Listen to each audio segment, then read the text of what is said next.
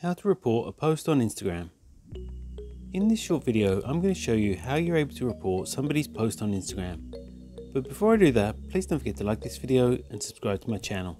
So open up the Instagram app on your mobile device, then find the post that you'd like to report. Once you've found the post, tap on the three dots in the top right hand corner of that post, and then on the next menu tap on report. Here you'll see that your report is anonymous, except if you're reporting an intellectual property infringement. If someone is in immediate danger, you should call the local emergency services. Don't wait.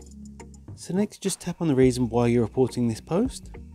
So Instagram will use your reports to understand problems people are having with different types of content on Instagram and show you less of this kind of content in the future.